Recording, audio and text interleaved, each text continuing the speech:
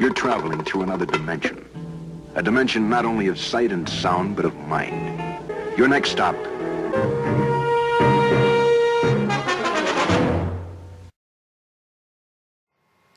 Good evening, everyone. Welcome to A Word from the Lord. James Ofer here with you, and so glad you are tuned in with us for a continuation of our studies.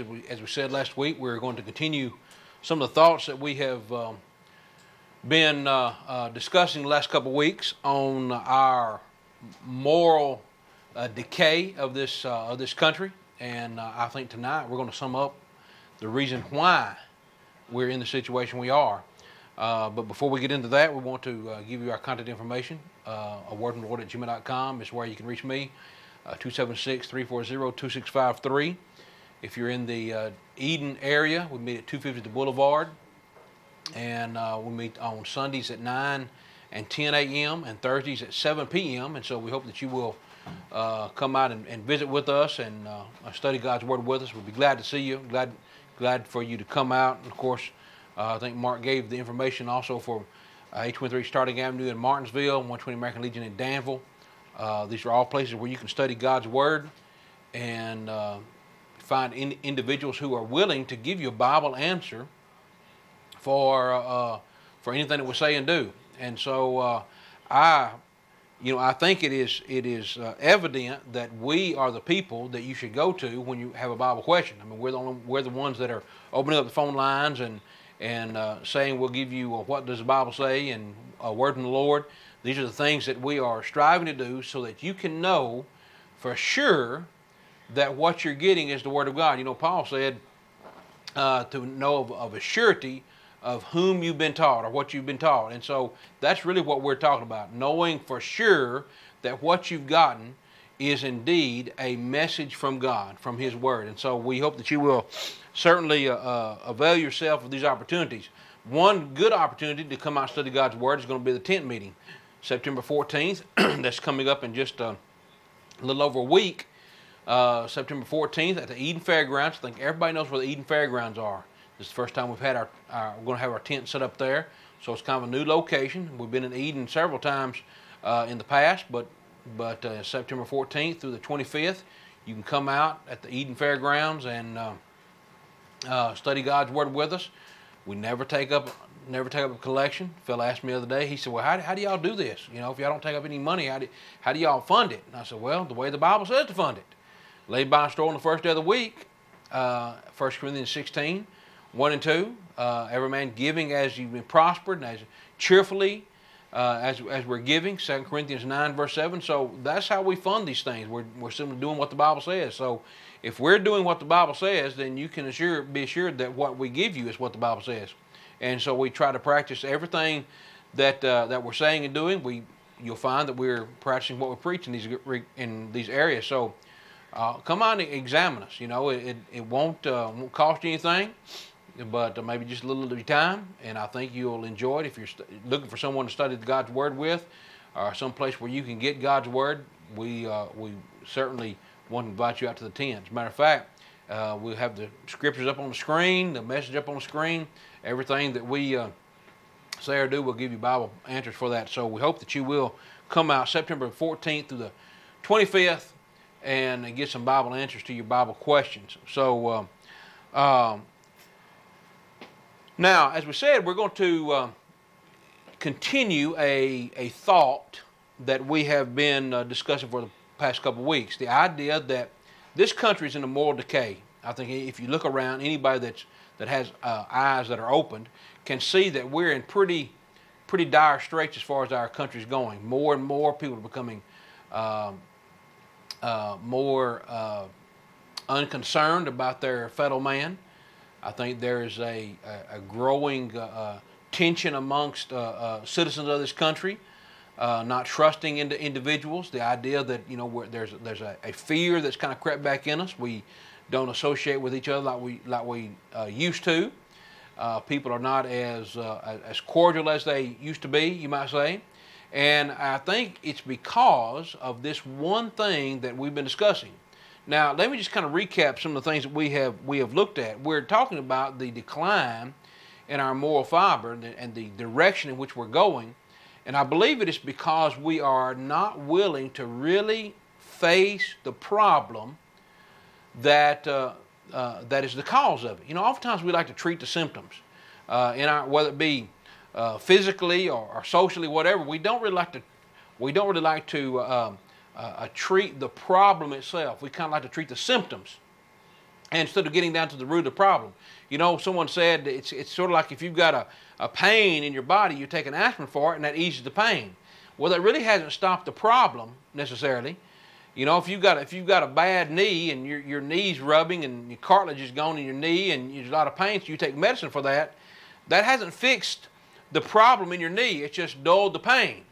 And so really what we're doing in our society is we've kind of just been content to try and doctor, if you will, doctor the symptoms rather than try to just go back and get to the root of the problem and talk about what the real issue is and address that. You know, Solomon had a saying here, and it's in Ecclesiastes. I'm going to try to find it right here. Ecclesiastes, is it 7? Let me see here. Ecclesiastes 7:12. Ecclesiastes 7:12. Solomon said, "For wisdom is a defense, and money is a defense." All right. Ecclesiastes 7:12.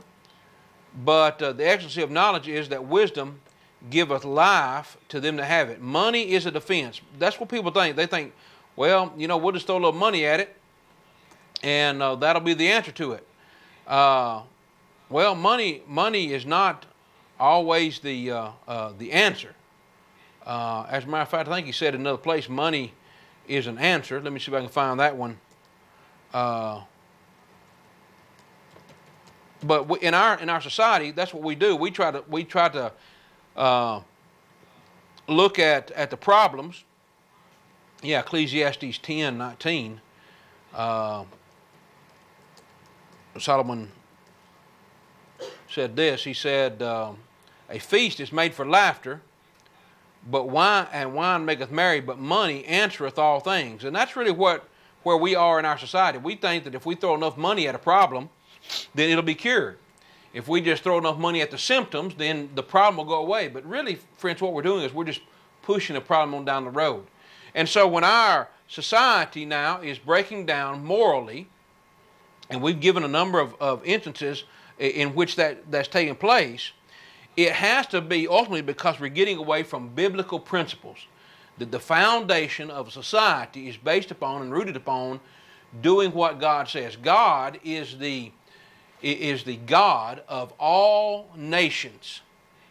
And friends, we need to understand that if we don't look at our lives under the big picture of God is over all nations, then we're going to always find ourselves in a bind. You know, it's one thing to say I'm a patriot and I love my country, and another thing to say that a country is the best country and everyone else is terrible. Well, there are some better countries than other countries, but ultimately God is in charge of them all. And when a nation starts getting away from God's principles, then the great judge of us all, the ruler of all nations, is then going to come and execute judgment upon that nation. And so the only thing that's really preventing this nation from a total collapse is getting back to biblical principles that will preserve us from God's judgment. Now, I'm not trying to be a doomsayer, you know, or a prophet of doom, or one of these guys that says, you know, the end is coming. I think Pat Robertson said the end is coming in, I can't remember how many days it was, but I want to say it was like 21 days, which is, you know, that'd be about the end of our tent meeting. So, you know, I don't know. I need to check on that. That might be a good tent promo, but nonetheless, friends, what we need to realize is when we get away from biblical principles, a nation will go under. It's just bound to fall. It's bound to collapse because we have gotten away from these biblical principles. Psalm 9 verse 17, "The wicked shall be turned into hell, and all nations that forget God." Friends, that's not just some third world nation. That's not some European nation. That's not some African nation or some nation in a far country that we don't know anything about. That's any nation, all right? Any nation that forgets God will be turned into hell if we get away from these biblical principles. And so the problem is that we've moved further and further away from these principles, and this is why we're in the shape we're in now. These are the ones that we pointed out, and if you notice, they're all alliterated here. You got the collapse of marriage, you got the corruption of manners, a culture of moochers, and a desire to consent to murder. That is, we're fine with killing people. And so when these things, and these are just 4 of them. I mean, there's some others. I had intended to maybe put up the idea of crime is magnified. We glorify criminals, and we could talk about that for just a minute. Just the idea that, you know, these serial killers and terrorists and whatever, instead of putting the wickedness away from our society, we put them in jail, and then they get to interact. They're still in the news. I mean, Charles Manson is still out there in California, and every so often, you know, some of the girls that committed all the murders, they come back up for parole, and they're back in the news and everything, and it's just like, you know what? They should have been killed and put out of society a long time ago, and we would have done forgot them. They might be a little footnote in a history book, but instead we get to relive it all the time because we don't put away the murder, put away the evil. And so crime is magnified, and that's really what we are. So when you talk about the collapse of marriage, corruption of manners, this idea that we've created a whole culture of moochers, that people just want, give me, give me, give me, give me, give me. And this idea that, you know, murder is okay, the sanctity of life is so frail anymore. There is a problem, the root of all these problems. And friends, I'm going to give you another alliterated point here that will sum up why our country is broken, why our moral compass is broken. It's really that the moral compass is not so broken as much as it is we've gotten away from it. But I'm going to say the bottom line of why we're in the shape we are, friends, is because, now watch this, the collapse of marriage, right? The collapse of marriage, the corruption of manners, a culture of moochers, and a consenting to murder, all comes down to this one thing, and that is churches of men. And you say, well, James, that's a far-fetched. Y'all just always talking about the denominations. Y'all just always ragging on them and running them down. And so you just had to bring that, you know, it's kind of like the old preacher that always comes around to the same point. Friends, you may think this is the same old story, but you know what? This is the truth. It all comes down to churches of men. It all comes down to the idea, the people that are standing in a position to give people the biblical principles that will uphold a nation when they get away from them. And they're already away from them because they're the churches of men to start with. But when they even get more and more away from them, that means the society's going to go away from them. I mean, there's no saying that is if Satan can get the pulpit, he'll eventually get the pew. And that's exactly true. And if he gets the pew, then he actually gets society. If he can get the pew, then he can get the public. He can get everybody. And so the churches of men are the problem. You know, the church of men are the problem. And the reason why we've gotten away from God's principles is because men come along and they move men. They move the masses away from biblical teachings and biblical principles that will uphold society. I mean, where else are you going to get them? Where do you think people get their idea of what God would want, how God would want a society to be? Where do they get that? People who believe in God and who believe in the Bible, who believe that there is a good and wholesome way of life, where do they get these principles? Where do they get this idea? It has to be from the realm of quote-unquote religion. But notice this, friends, just as we've always said, when you start deviating from the principle in one area, pretty soon you're going to be off in other areas too. And so what we've done is we're demonstrating that churches of men are the culprit. They're the problems. Because eventually they stop caring even more than they already have about God's principles, to the point that men will then don't care anything about it at all. Now, Paul said it this way.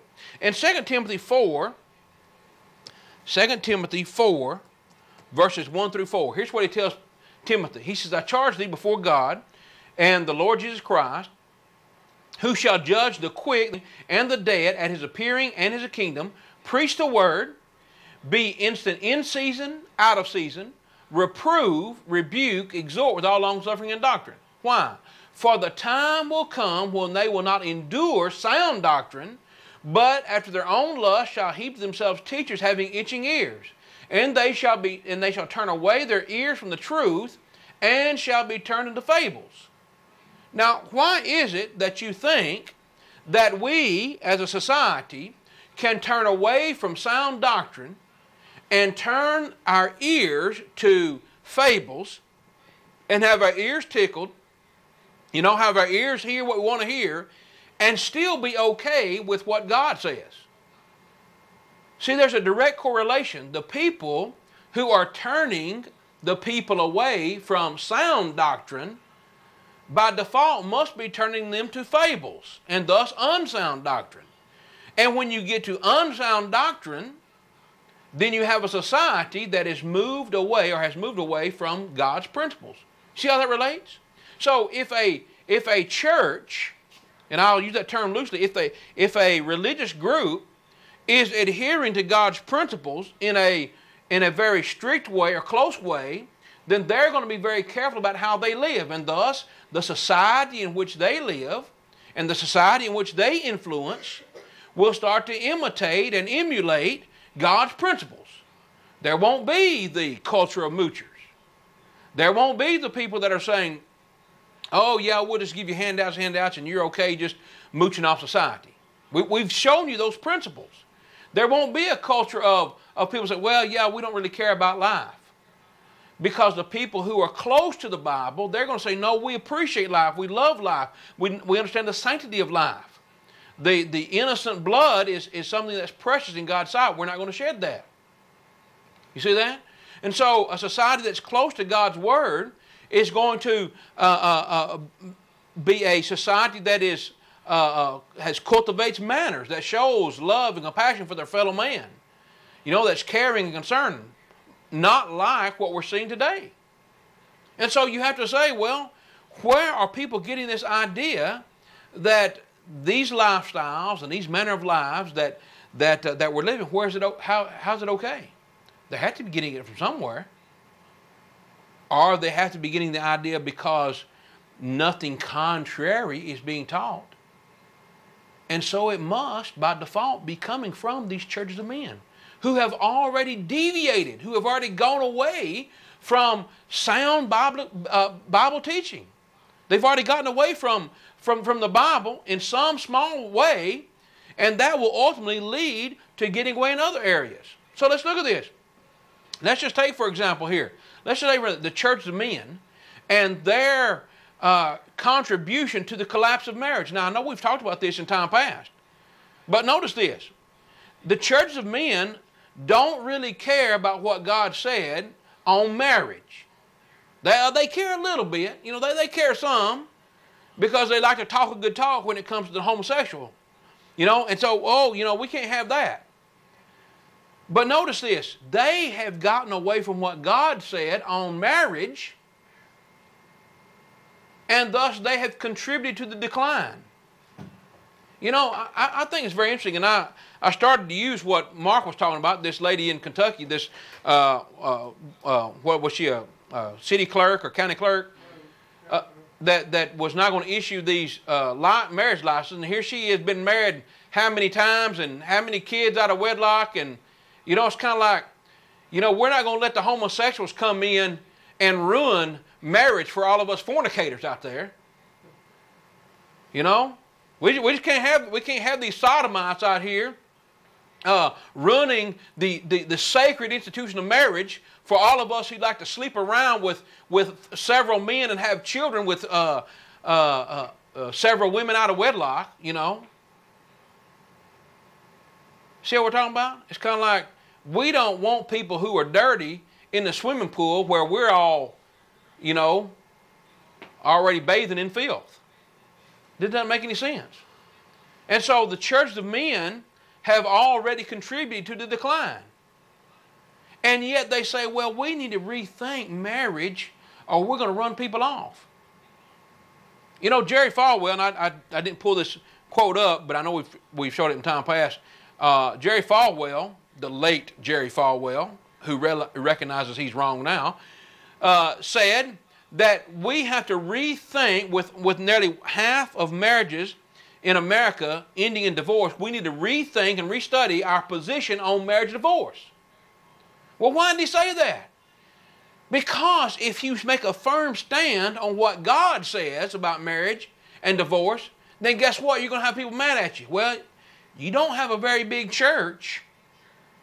You don't have a very big church if you don't appeal to and please some people and tickle their ears. That's what the guy that called to Mark said. You know, well, how many people you got over there? What difference does it make how many we got? Are numbers the prerequisite? Does that determine how great you are, how faithful you are to the Lord? If that's the case, then the Catholics have us all beat, right? We need to become a Catholic. See how silly that is? For people to say, well, y'all think y'all the only ones right. Well, the only alternative is we're wrong and everybody else is right. Is that going to be the case? Are you going to buy that? And so these churches of men have gotten away from what God says because they don't want to run people off. And so how many people, you just think about this, friends. How many people in the church where you go, church where you attend, how many of them have been married and divorced several times, and maybe you don't even know how many times they've been married and divorced, or why? And it's not so much have they been married and divorced, but why have they been married and divorced? See, here's what God says on the matter. Here's what God says on the matter. Matthew 19 and verse 6. Jesus said, wherefore they are no more twain, but one flesh. What therefore God hath joined together, let not man put asunder. Well, man comes along and says, well, you can put it asunder because she burnt a toast, or she didn't wash your clothes right, or you can put him away because, you know, he's a slob and he lays on the couch or whatever. You can put him away for whatever reason. Man comes along and says that's okay. And thus they're already ruining what God says marriage should be. And the only exception that God has given is in verse 9. He said, I say unto you, whosoever shall put away his wife and shall marry another committeth adultery, except it be for fornication. And whoso marrieth her which is put away doth commit adultery.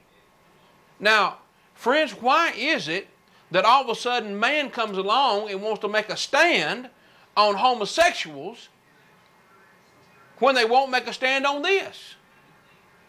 Now, can you see how the churches of men have contributed to the collapse of marriage and therefore have contributed to the fall and decline of society?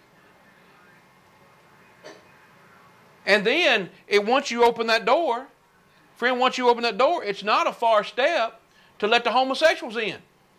And so here they are. Here they are.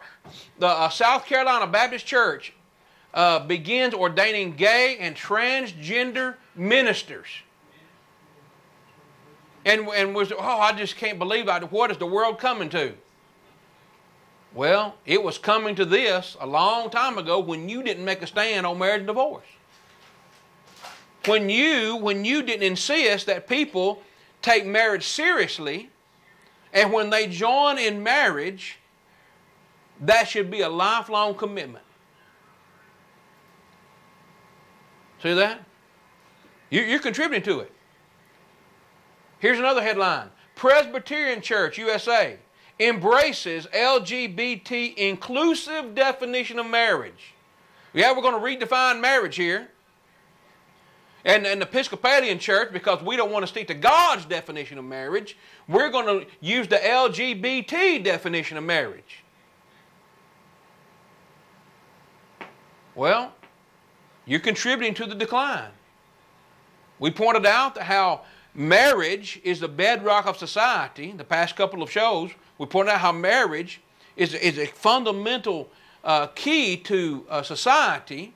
And when people divorce and children are raised in single-parent homes, the society starts unraveling. And then you add homosexual to that, and it's even worse. Here's another headline. This is the Episcopalian Church. All right, so we've got some Baptist churches. I guess probably the more independents, or maybe they're the not the Southern Baptist Convention, but the I can't remember what the other one's called, but here's the Episcopalian Church and the Presbyterian Church. The Episcopalian website says the LGBT in church. That sounds like something you order at the sandwich shop, you know. I don't know, BTL or TBL or whatever it is, bacon, lettuce, tomato. I don't know what they're saying, but notice here's what the let's see if I can read this for you, because I apologize, it's kind of small. But I want you to notice what they say, or how they welcome these homosexuals and lesbians in, as if God wants them in anyway. It says, along the way, the Episcopal Church has garnered a lot of attention, but with the help of organizations such as Integrity USA, the church has continued to its work toward full inclusion of lesbian, gay, bisexual, and transgender Episcopalians. In 2003, the first openly gay bishop was consecrated. In 2009, General Convention resolved that God's call is open to all. And in 2012, a provisional rite of blessing for same-gender relationships was authorized, and discrimination against transgender persons in the ordination process was officially prohibited. To our lesbian, gay, bisexual, and transgender brothers and sisters, the Episcopal Church welcomes you. Well, the Episcopal Church may welcome you, but the Lord's Church does not welcome you living in sin. And see, the problem that churches of men have created is because they bought into this idea that, well, if you love someone, you just let them do their own thing. Or we can't tell someone they're wrong because it's not politically correct. And we've been dumbed down, or we have been kowtowed into not saying anything is wrong, to the point that you have to allow whatever's wrong's in. Well, friends, that's where the churches of men have contributed to the decline of our society. See? And so it ought to be evident. It ought to be evident that the ones who should be saying this is morally right and morally wrong, when they start blurring the line, or they say, well, we can't say anything's wrong, well, then everything is going to be right. I want to play you this video from Jimmy Carter, Baptist Sunday school teacher in Plains, Georgia. I found it very interesting, the things he was saying. But listen to what he says. He's going to talk about abortion and homosexuality in this clip, but we'll just go ahead and listen to some of it. Listen to what he says here.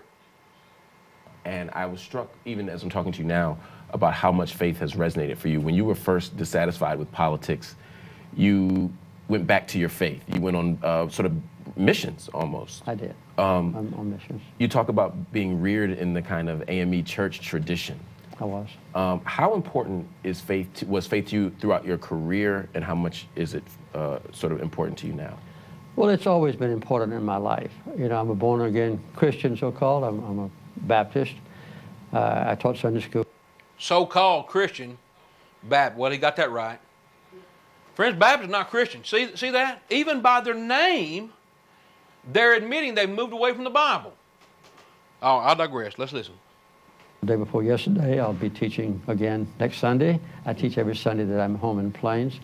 In a tiny church, we have about 30 regular members, and we have sometimes 2, 3, 4, 5, 6, 7, 800 visitors who come to see the curiosity of a politician teaching the Bible. Yeah. and so I'm deeply involved in our church, and my faith has been a kind of the foundation of my encouragement when I was in trouble or failed on something, and and given me a new opportunity or motivation to reach for greater things in my own life. And I think that is, I never have run across any really serious conflicts between my political obligations and my religious faith. How about gay marriage? That's no problem with me. You know, I think everybody should have a right to get married, regardless of their sex. And the only thing I would draw a line on, I wouldn't be in favor of the government being able to force a local church congregation to perform gay marriages if they did want to. Right. But those two partners should be able to go to the local courthouse or to a different church and get married. That's no problem. Okay, so he didn't have, it's not a problem with him, you know, it doesn't hurt anybody, he says. It doesn't hurt anybody. It hurts society, President Carter. It hurts society. But because you are satisfied to say, well, I'm not really close to the Bible when it comes to being in the right church, see, then it's not a very far step to move away and say, you know what, I'm not going to do what God says on teaching and marriage. It's not a problem. Now, he says, he's asked a question again later on to, I'm going to see if I can skip toward that. I believe he would. I believe Jesus would. I don't know how when I was Would Jesus approve gay marriage? Went along with that, but that's been the only case. Now listen to what he says here. Would Jesus approve of gay marriage? So when I was Would Jesus approve gay marriage? I believe he would. I believe Jesus would. I don't know how. I don't have any verse in Scripture. No, but I just intuitively, yeah. No. I believe that Jesus would approve gay marriage, but I'm not. That's just my own personal belief. Yes. Yeah. All right, I believe Jesus would approve gay marriage. I don't have a scripture for it. You better believe you don't have a scripture for it. But you teach Bible class. See what we're talking about, friends? The churches of men come up and espouse stuff and say, well, I don't have a scripture for it, but I just think I feel I believe, and therefore it must be right. Let's let the homosexuals in. Let's let the homosexuals, let's continue this downward decay of society because we don't really care about what God says. Now, friends, I think even a blind man can see that. That's a problem. That's a problem. And the churches of men are some of the biggest contributors to this decline. So we've got these churches of men that are contributing to the collapse of marriage. And men like Jimmy Carter, you know, wants to talk about his great faith, but yet he's willing to compromise his great faith when it comes to things like marriage, the sanctity of it. Well, let's look at this. What about this? Let's move on. What about the churches of men and the cultivating of these coarse manners? See, friends, this is what we're talking about. The churches of men should be, say, if they're so close to God as they claim, and they're such following God's principles as they claim, they should be setting the standard for manners and morals and ethics. But you know what? Some of the most vile language that I've heard has come out of so-called Christians' mouths. Some of the worst behavior that I've witnessed or been on the receiving end of has come at the hands of these so-called Christians in these churches of men. Now, friends, what would you think if you were walking down the street and someone would just, you know, you ask someone a question, they just started yelling at you and wanted to lay hands on you and threaten you and things like that? You think, man, this guy must be, you know, out of his mind. But here's where we are. Here's where we are. This is Riverview Baptist Church. This is Pastor Andrews. I say pastors like this, air quotes. He told Micah to come back and ask his question later, so Micah came back.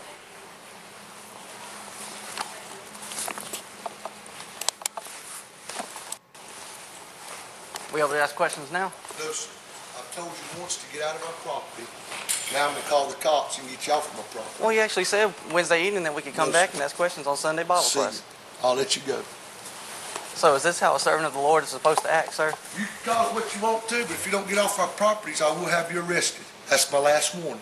Are you really going to act like this in front of your members, sir? All right, sir. I'm going to call the police right now. If you show back up again, you will be dismissed. You can leave one or two ways. You can leave peacefully, or you can leave by the cops. It's that simple. All right. Don't come back on this property again. None of you. All right, I was just calling to see if you're going to change your ways with the way you're acting. That's fine. You let me be the worry about ways. You worry about your ways. Okay. Get off our property. And if I see you on here again, I'll promise you, the police will be called and we will have a dispute. You do not come into a service and mess up a religious thing. Whether you believe the way I believe or not, I don't care. Videotape me. I run the devil out of our church, so get out. Don't come on this property again. Understand me. All right, well, as I All leave, I hope you read 2 Timothy 2:24. I hope you read too, son. You worry about your own problems and get out of my business. Now, was that Christ-like behavior? Was that really a Christian attitude? I mean, really? Come back and ask questions, and then when you come back, we'll run you off. Really? You see what I'm talking about, friends? Now, I know you've heard me tell this story before about Larry Serber, the atheist, and how he was the nicest and most courteous person I've ever met as far as having a religious discussion. Yet these churches of men, the so-called Christians, what happened to, love thy neighbor as thyself? What happened to seek the lost? What happened to, be meek to all men? Michael quoted cited 2 Timothy 2:20 to him. The servant of the Lord is meek, gentle, patient. What is that? And so, that's what I'm saying. Is it any wonder? Is it any wonder that the behavior or the attitude of society is any different than it is when what they see are the example that's set before them, set before people? Are the preachers behaving like this? Preachers behaving badly? Now, I've got this muted because there's just a lot of walking and not much talking. But I just want you to ask yourself, is this the example that we should see? Now, friends, my Bible says, and while we're waiting on that to come up, or waiting to get there, my Bible says to be an example of the believers. Sorry. Mistyped that. Let no man despise thy youth, but be an example of the believers. Is that really where we are? Was that an example of the believers? All right, here's two brethren going into Spray Baptist Church. Howdy, howdy. All right. Is the preacher in? One of the members door knocking, and they said, "Go ask the preacher a question. He'll answer it."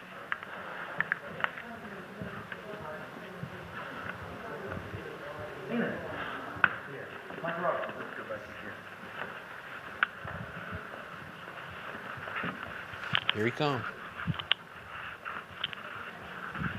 I'm not going to ask you to leave right now. No, leave the church. No. So you still going to be a coward? No, you leave the church. We'll call the police on you for harassment. Harassment? Leave right now. What's Get yourself harassment? out the door. I'm going. Get yourself out the door. I'm going. Both of you Hey, get here. don't push me. You get out the door. We're going. We're just over here because one of your members wants you to come to the tent. I want you to get out the door now. Don't put your hands on me, sir. You get out here now. We're going. Come back Okay. out of here. We're leaving. Wow. He shoved me. All right. Now, again, friends, we're talking about manners. You know, example of the believers. Is it any wonder why our society is just full of people who are caustic and, you know, vulgar and, you know, ill-mannered? You expect that when you go to the store, you know, maybe. But maybe the reason why they're like, maybe that grumpy person that you meet at the store, that grumpy person you meet in traffic, you know, that talks to you, like the Bible says, talks with his fingers to you, you know, in traffic. Maybe the reason why is because, well, that's what the preacher does. That's what the preacher does. I could play you another one. You want to play you the one where the preacher says, where the guy calls in and says that Mark and Micah were lucky that their preacher didn't shoot them? Now, why would he do that? And yet we say, well, you know what? All these policemen getting killed out here, it's a shame that these people are just walking up and killing people. Well, the man said the Baptist preacher might shoot you. Should I play the one from Calvin Adams where he said if he saw any of his members down at our Bible study, he'd shoot them? What is all with all the violence? You know, what's with all the you know, ruffian and rough lifestyle? See how that is? I'm just saying, friends, if the churches of men, if this is how people in these so-called churches act, it's no wonder that's how the community acts. That's the example they're seeing. Example they're seeing. Well, let's see what we have here.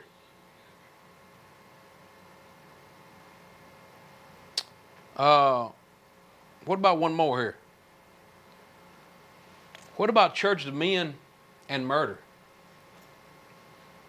You say, well, James, I don't know of anybody that would advocate murder. Well, let's go back to Jimmy Carter.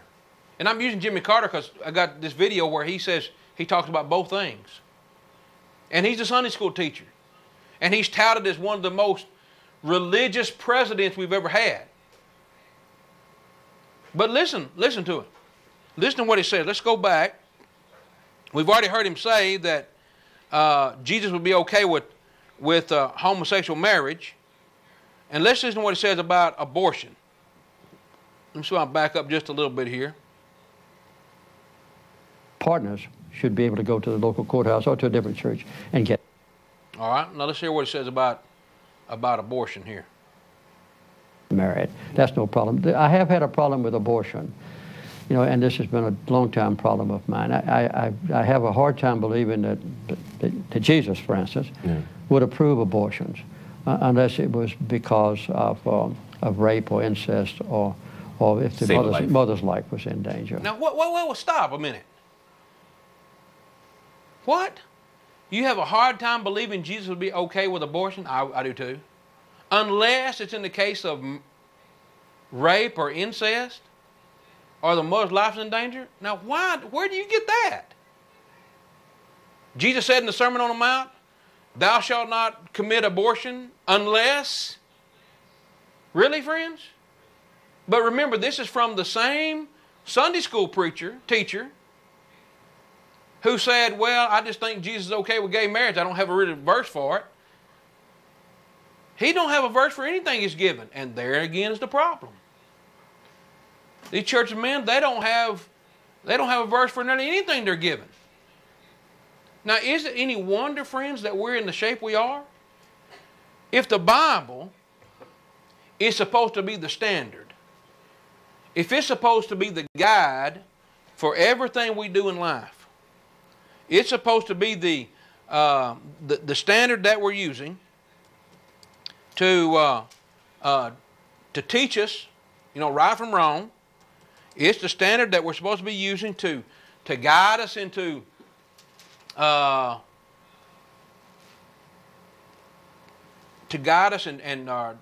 direct our steps. 2 Peter 1 and verse 3. Peter said that according as the divine power hath given unto us all things that pertain to life and godliness. Is it any wonder that when the preachers and the teachers in these churches of men, when they start getting away from the Bible, that then the people in the pew, and then the people in society start getting away from the principles as well? Can you not see the direct correlation? Can you not see how the further you get away from the Bible and the more you just say, well, I just don't think that really matters? Can you see how that affects society as a whole? Look, if you're going to start justifying murder like abortion because you think Jesus would be okay with it, well, what else are you going to justify? See, I can see why it'd be an easy step to justify what President Carter is saying about how he felt about abortion. I can see how that'd be an easy step because you don't really care about what God says on other things. I mean, look, trying to justify instrumental music, trying to justify, worshiping on Saturday instead of the first day of the week, trying to justify, passing the chicken bucket every time you meet instead of laying by the store on the first day of the week, as the Bible says. I mean, that's easy to justify. But it's easier than to justify the bigger things and the bolder things because you've already moved away. See what I'm saying? You say those are little things. But once I start trying to justify doing things that are already wrong, it's not a big step to get down to things like justifying abortion. It's just not that difficult. Go ahead and let's listen to what he says. Yeah. So I've had that struggle, but my oath of office was to obey the Constitution and the laws of this country as interpreted by the Supreme Court. So I went along with that, but that's been the only caveat. So when I was Would Jesus approve gay marriage? All right, so the only caveat he had when he was president was he struggled with abortion. And he thought it was wrong except in case of, it's wrong, it's murder unless the mother's life's in danger, then you can murder the child. And it's wrong to murder that infant unless it was the product of incest or rape. Then you can murder it. Murder's okay in those three instances. And then he said, you hear what he said? I had an oath of office to the Constitution. I had to uphold the Constitution. Well, friends, let's get away from what the Bible says. Let's get away from what the Bible says, and then we don't have to deal with that. But Peter, on the other hand, in Acts chapter 5 and verse 29, said we ought to obey God rather than men. Now, do you see what I'm saying? I'm showing you, friends, that when they stop caring what God says, and when they stop adhering to biblical principles, and they stop listening to what God says as to be their guide, then you know what they do? They start justifying everything that God is against.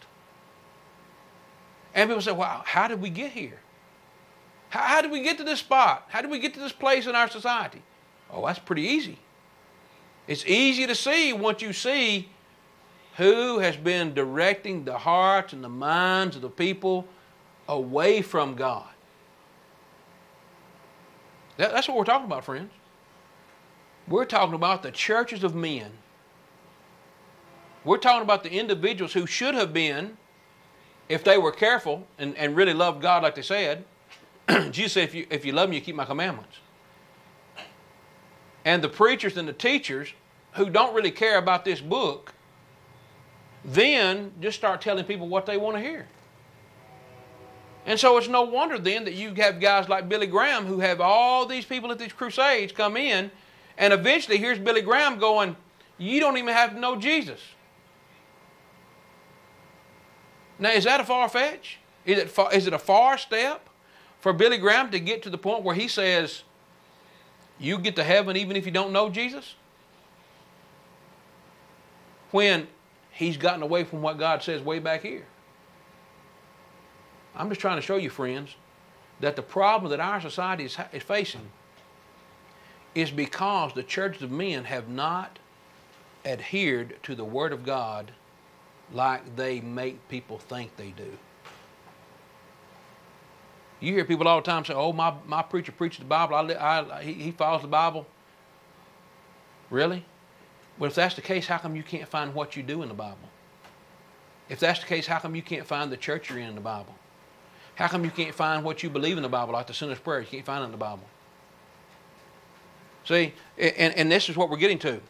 let me listen to this. This is a conversation that took place between Johnny Dyer and Johnny Robertson when Johnny went to ask him about the sinner's prayer. And see, he can't find it. And notice and listen again to the or listen to the manners that are being demonstrated here.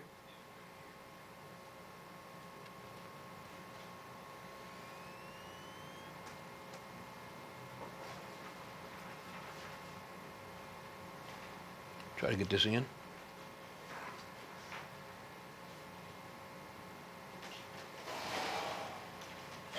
Hope I have it. Well, I may not have it. Really? Who was that? Well, I'm just a local preacher in the area. And are you saved, Johnny? I'm saved, yes. How do you know you're saved? Well, I looked at the Bible, and I found people in the New Testament after Jesus died who went through a process to be saved, and I did the same thing they did. Went through a process, huh? Right, right. Oh, my. I actually looked at the scripture that they were told, and then I repeated what they did. Repeated it? I repeated what they did. What did you repeat? Well, the first thing is I heard the gospel. They had to hear the gospel of Jesus Christ. Then they were told that they had to believe the gospel of Jesus Christ, that Jesus died and raised from the dead. Then they were told they had to confess that. How am I doing so far? Pretty good. Okay, they were told they had to repent of their past sins. All right, and then those same individuals that I'm reading about in the book of Acts, chapter 2, they were then told upon repenting they need to be baptized in the name of Jesus Christ for the remission of their sins. And they should receive the gift of the Holy Ghost. All right, let me just ask you, how do you know you're saved? Or do you say you're saved? I do say I'm saved. You think you're going to heaven when you die? Absolutely. Oh, you do? Yes. Yeah. Now, wait a minute. I'm asking the question. Okay, fine. I'm asking the question. Okay. Do you have any evidence in your life that you're a Christian? Well, I have the Bible as my evidence. Huh? I have the Bible as the evidence. Is that all you got? Well, what else do I need? Well, you're missing something. Okay, what is it? What is it? What is it? The witness of the Spirit of God and the evidence that is spelled out, first of all, in the book of 1 John, that tells in many places there, His Spirit bearing witness with our spirit that we're the children of God. If any man be in Christ, he's a new creation. All things have passed away. Behold, all things have become new. Have you ever experienced that? Okay, now one of those passages. I wonder if you have experienced that. One of those passages. Yes. Do you know anything about a changed life? Yes, I do. Huh? Yes, I do. Do you have any love for? Do you have any love for the brethren? Do you really love the Lord Jesus Christ? Yes. Are you a false prophet? No. Are you a false prophet? No. Are you one of those who are ever learning and never coming to the knowledge of the truth? But I'll tell you this. This is something that you gave out, didn't you? I'm talking right now. Okay. Are you one of those who's ever learning and never coming to the knowledge of the truth? I am learning. I hope you come to the knowledge of the truth. Okay. Can you tell me the truth of this? This is something you handed out. I hope one day you come to the knowledge of the truth that is in the Scripture, and only the Spirit of God can show you that. Listen, I don't have anything to talk. Did you hand this out? I don't have anything. I'm talking now. You be quiet a minute. You be quiet. This is a sinner's prayer. You be quiet. You be quiet right here and listen. Okay. You don't even have the witness of the Spirit of God in your own heart. Yes, I do. The Spirit of God. You didn't describe any of that happening to you. You're one of those who's ever learning and never come to the knowledge of the truth. I did describe the Spirit. Only the Spirit of God can show you the truth, and I'm afraid you haven't even. I did. I don't even need to talk to you because I'm afraid you're one of those who will trample underfoot the glorious gospel. Well, you are like give you not which is holy unto dogs, neither cast you your pearls before swine. I have talked to a preacher from that church, went into his home to the Church of Christ on the Ridgeway Road, sat down, talked with him. I know exactly what you got to say. I know what you're all about. All I want to do is ask a question. I don't even need to answer. Why did you put this brochure out? I don't even need to talk to someone. Sinner's Prayer, where is it? I don't have this discussed because we don't have this in common. I'm afraid you might be one of those who simply, if I give you the Word of God, I'm preaching to somebody as giving it to the Word. Listen, you already gave this out. Swine. You gave this out at a funeral. And I'm afraid I'm giving, and I don't have anything to say to you. I know what you teach because I have talked with a person from your church there. I've talked with somebody the Church of Christ on the Ridgeway Road. I noticed 25 pages. I went over these things with him, and I went over with a man who went to tell you, let me tell you what you were doing. And you are like so bitter, just like that man down that told me, he says, there's people in our own camp who disagree with one another.